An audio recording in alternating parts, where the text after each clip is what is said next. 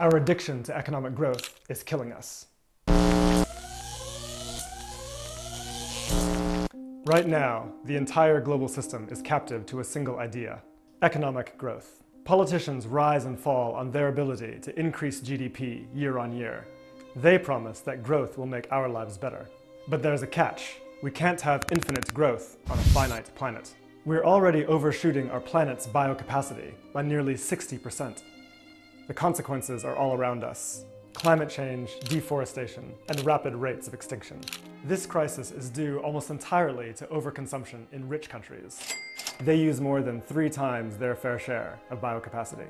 Scientists warn that the only way to prevent ecological collapse is for rich countries to scale down their consumption. This is called planned degrowth. Degrowth is not the same as austerity. The goal is to increase human well-being and happiness while reducing our economic footprint.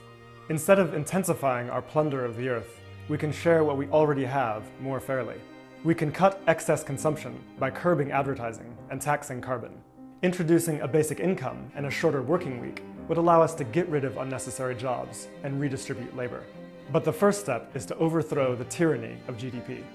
GDP is a crude measure of progress. When we slice down our forests for timber or strip our mountains for coal, GDP goes up. When natural disasters strike or hospital visits rise, GDP goes up. It ignores environmental and social costs. It's time for a more sensible metric, like the genuine progress indicator, which takes GDP and subtracts these negative outcomes. It accounts for the costs of growth. We need an economic model that promotes human flourishing in harmony with the planet on which we depend.